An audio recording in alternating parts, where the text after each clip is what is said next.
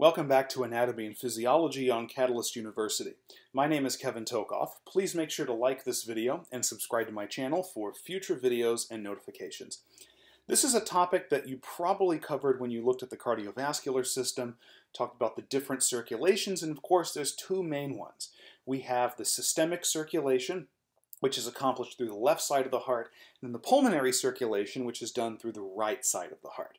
Now, I'm going to go into a little bit of the left side of the heart, that is the systemic circulation, just so we can get an understanding of why we need the pulmonary circulation, so we can understand how it works. All right, so here's our heart right here. Now the left side is of course over here. We're looking at the anterior view. This is the patient's left.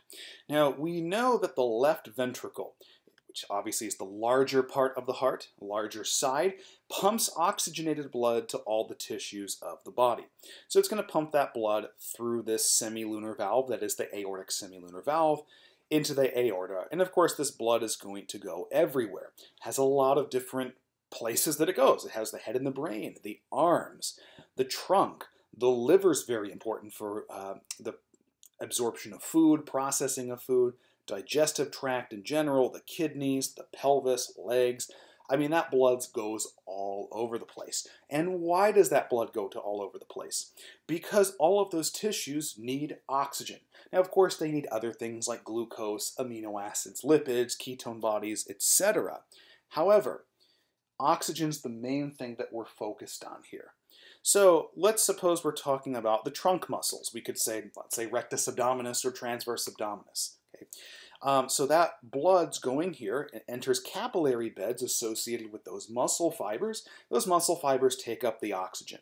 So whenever the blood leaves those through veins, the blood is relatively deoxygenated. Now it still of course has some oxygen, but it has a lot less oxygen than it did on the arterial side. And this is going to be the case for all of these systems. When blood comes in, it supplies oxygen, and then whenever the blood leaves through the veins, whatever veins we're talking about, that blood is deoxygenated. Now, if the blood just simply went back to another organ, it does no good. No good, because it doesn't have that oxygen anymore. You have to have a way to get oxygen back into the blood. Okay, so we look at all of these veins right here. The veins pretty much are all going to converge back on the right side of the heart as the right atrium. Now the other thing to associate with these veins, this deoxygenated blood, is that there's a bunch of waste products as well. Waste products like carbon dioxide, urea, acid, that diffused from those tissues or cells into the blood. And we don't really care here about the urea or the H+, we really just care about the carbon dioxide. So that means when we get this blood in the venous system back to the heart, that is the right side, we have to do two things, okay? We have to send it to the lungs so we can first get more oxygen in the blood and then also get rid of CO2. And all that is going to occur in the pulmonary circulation at the level of the pulmonary capillaries. All right, so blood returning to the heart is of course deoxygenated, has much less oxygen, and it's full of waste like carbon dioxide. So when that blood comes back to the heart, it's going to come back specifically to the right atrium. Now, one thing I do want to mention that's very important is that we have a few vessels, major vessels, that lead back to the right atrium. If we're talking about blood returning from the upper body, that is the arms and the head and the brain, that's going to return to the right atrium via the superior vena cava. Okay, so the superior vena cava comes from the top. All of the blood returning from the lower extremity, pretty much anything below the heart, is going to return via the inferior vena cava to the right atrium. Okay? And there's one more that's a lot smaller, and that is the coronary sinus, which I don't believe is visible here. However, remember that there are coronary arteries that supply the heart muscle, the tissue itself of the heart. They, of course, take oxygen from the blood, that is the coronary arteries, and are drained by coronary veins. Pretty much all the coronary veins are going to converge at the coronary sinus, and not shown here, but the coronary sinus also empties into the right atrium. So the right atrium, when it gets blood returned to it, which is constant of course, that it's just loaded with deoxygenated blood. Okay? So now we're going to focus in here just on this part. Okay?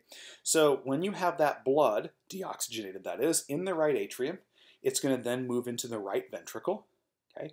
And then from the right ventricle, it's going to pump that blood through the pulmonary semilunar valve into the pulmonary trunk and then into the pulmonary arteries. Okay? So again, from the right ventricle, which is of course the side that's deoxygenated, blood moves to the pulmonary trunk, to the left and right pulmonary arteries, and then we're going to go to the pulmonary arterioles and then eventually into the pulmonary capillaries, which are what interact with the alveoli in the lungs. Okay? Remember, the alveoli are the site of gas exchange, and they are tightly associated with the pulmonary capillaries. Because if I want to do gas exchange, I have to move oxygen from the alveoli into the capillaries, and then I have to move carbon dioxide from these capillaries into the alveoli. So they're actually moving in opposite directions, and we're going to see that in a later video. Okay? So again, at the level of the pulmonary capillaries, that's where the gas exchange occurs. That's where we get the oxygen back in the blood, and we remove the carbon dioxide. Okay?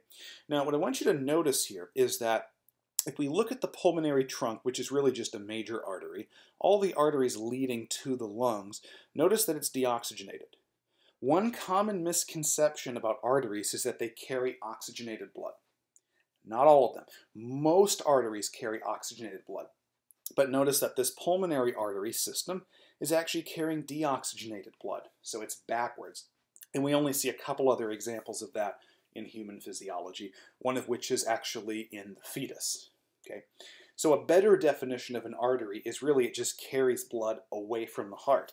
And certainly the pulmonary trunk and arteries here are carrying blood away from the heart. Okay? So again, we're going to have those capillaries in the lungs pick up oxygen and get rid of CO2. And now when we drain those with the pulmonary venules and left and right pulmonary veins, which we see right here, we now see that blood is oxygenated.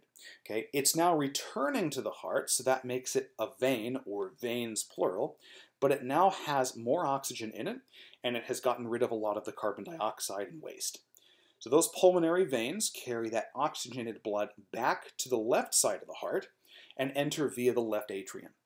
And of course, we know the situation here. The left atrium then moves that blood into the left ventricle, and then our cycle is going to repeat as before. Okay? So what is the key with pulmonary circulation? What is it for? Pulmonary circulation is for sending blood from the heart to the lungs to pick up oxygen and get rid of carbon dioxide. Okay? Also note that the only way we can actually accomplish that at the lungs is if we're actively inhaling and exhaling. Okay?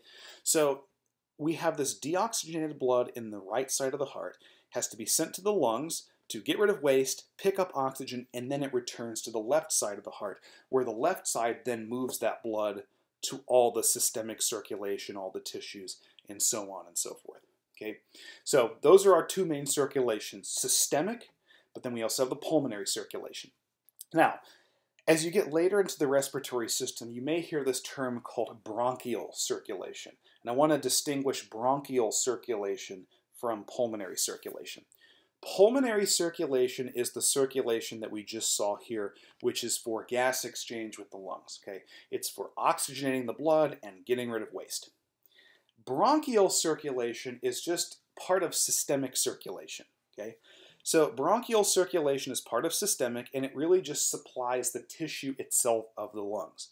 The lungs are a metabolically active tissue. They have to have oxygen too to survive.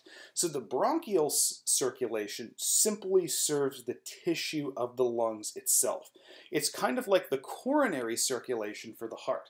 Remember, the coronary circulation serves the heart muscle itself. It doesn't move blood through these chambers, right? It doesn't move it to the rest of the body. The coronary circulation simply serves the heart muscle itself. The bronchial circulation serves the lung tissue itself. And so make sure on an exam you distinguish between the pulmonary circulation, which is this, and the bronchial circulation, which actually serves the tissue of the lungs themselves. Okay? But in any case, hopefully this video made sense. And one thing I would focus on learning is actually the order of structures that the blood is actually flowing through. That can be actually a very good ordering question or a trace type of question. So make sure you understand this right here. And also understand what the purpose of this is, of course. Please make sure to like this video and subscribe to my channel for future videos and notifications. Thank you very much.